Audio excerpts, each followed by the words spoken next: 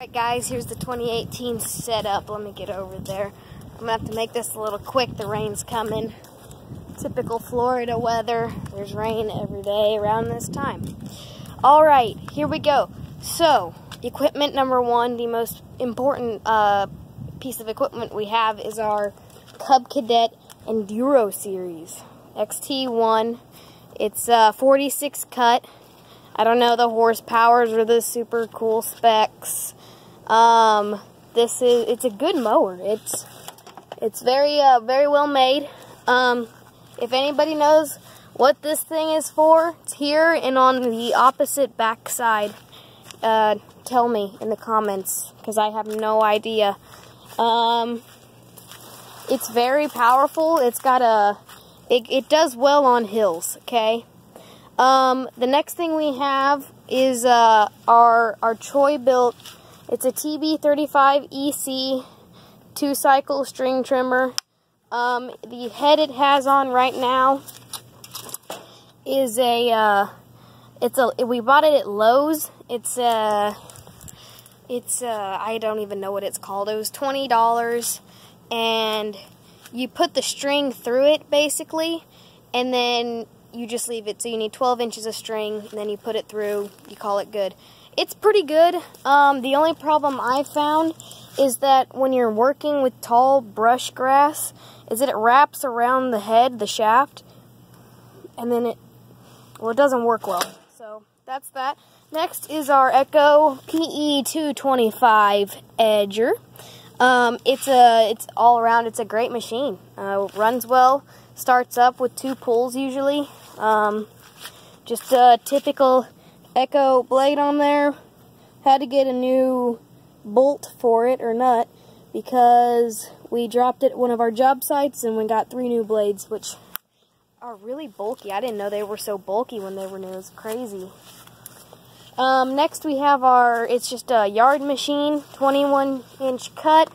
Got a Briggs & Stratton's mower engine.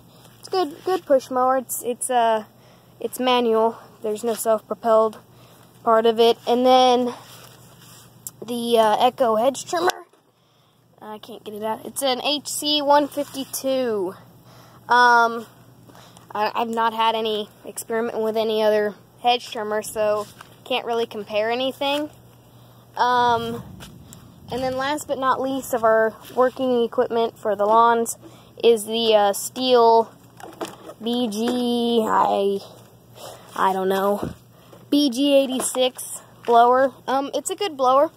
Definitely not as powerful as a backpack blower would be. A little harder to use as well, but it works well. We also have our 5x8 trailer.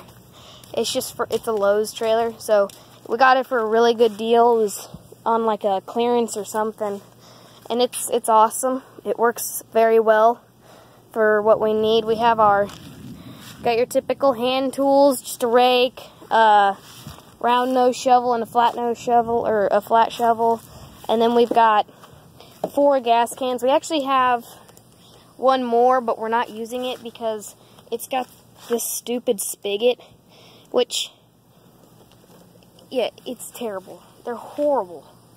I don't even know why they came up with it. It's safety, but they don't work. We've got a couple of those.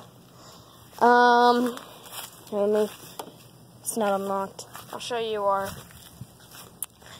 the equipment we carry in our car, which is basically just supplemental stuff, accessories, add-ons, safety feature type things. So we've got my tools. Man, it needs to be cleaned up.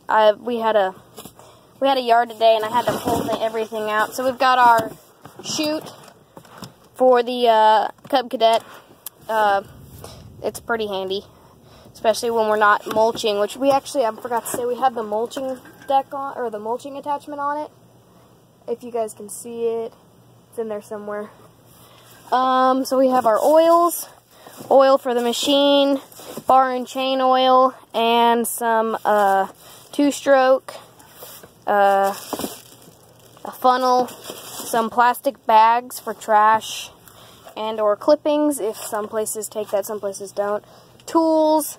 We have our string, the jack for the trailer, and then and our little electric mini chainsaw. This thing is a lifesaver, man. It's powerful, versatile, small, and it's electric. You just gotta find a plug-in. That's why we carry a couple of extension cords, because you never know how far away you're gonna be. And it does wonders. Had to use it today, actually. So yeah, this is we have one more Troy-Bilt weed eater. The carburetor's not working right. It won't get gas into the engine, so it won't start. So we have to fix that. And then we'll have two, but most likely we'll fix it, and then pretty soon we're going to be looking into purchasing a steel.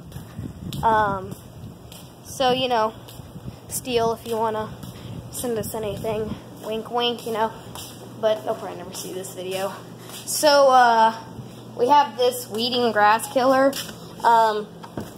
Here, let me show you what it did really quick. That's a little bit long of a video. I sprayed that, okay, and then I sprayed right in front of this bush, and this is what it did. It just killed everything in that area. So, very potent. Really not like the safest thing to use if you're trying to protect your plants. So, we're gonna look into some organic fertilizer. If you guys know of any good organic fertilizer, leave it in the comments. Brooms, the guard to the weed eater. This is a pain in the butt, okay guys? This is a terrible guard. It's flimsy, cheap. It doesn't work well. It's constantly like catching on the grass and the ground, and then you try to pull away, I guess, and it'll scalp. So we have that.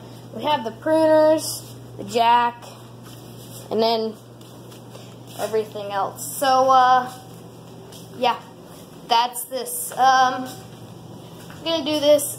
I think that I'm thinking about changing up the schedule. It's really hard to film the video and edit the video the day before, so because this isn't going to get out till Wednesday, because our upload's awful. So my idea is basically, let's do this. Let's whenever it comes to be, I guess you could say. So, you know, just I'll film a bunch of stuff. You know, say, hey, I have an idea today, a little quick tip. Put it out there. Nothing long, you know. Mowing videos will be a little longer as we move. We're moving to Tuesdays before long. Once we get about one more